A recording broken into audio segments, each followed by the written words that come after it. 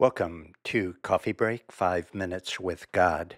5 minutes in the Word of God, 5 minutes designed to taste and see that the Lord is good. My name is Michael Moret. 1 Corinthians chapter 16, verse 20. Paul is concluding his letter to the Corinthians, and he is sending his greetings under the inspiration of the Holy Spirit. All the brethren greet you. Greet ye one another with a holy kiss. A kiss was a normal greeting back in those days. Thankfully, I live in 21st century America where guys shake hands. I appreciate that. 21, the salutation of me, Paul, with mine own hand. Paul actually dictated this book, but he signed it himself to show that it had apostolic authority. The Corinthians needed to be reminded that this was not just a man writing this book, but it was the Lord Jesus Christ working through the Apostle Paul, just like the rest of the Bible, every single word inspired by God. So, to prove again that he had apostolic authority and this letter was inspired, he signed it. 22.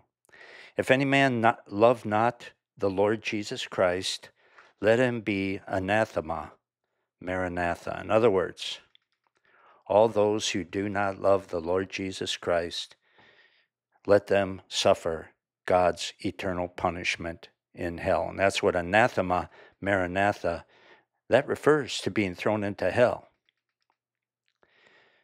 Love for God and love for Jesus Christ is displayed by obedience. Remember, Jesus said, if you love me, keep my commandments. Don't say you love God and then just totally disregard his word and his commandments and live any way you want. You don't love God, and if you don't love God, you're not saved. Jesus said, if you love me, keep my commandments.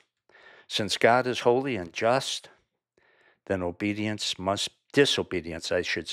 must be punished if somebody does not receive forgiveness through Jesus Christ. And the sign of this forgiveness through Christ and the sign that forgiveness in that relationship with Jesus Christ has been given to the person is a love for Jesus and a desire to please him. If Christ is not precious to you, you're not saved.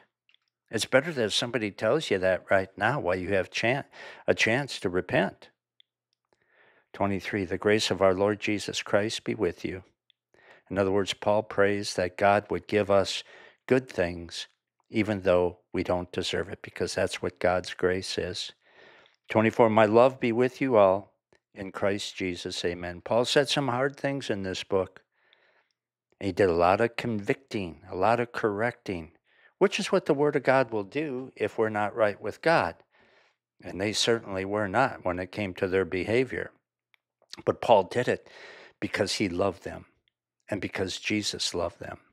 And God gave us this book because he loves us too. And even though a lot of things that have been said by me that the Word of God has taught in this book may not have set well with you, especially charismatics and Pentecostals and modern evangelicals, I didn't tell you these things because I hate you.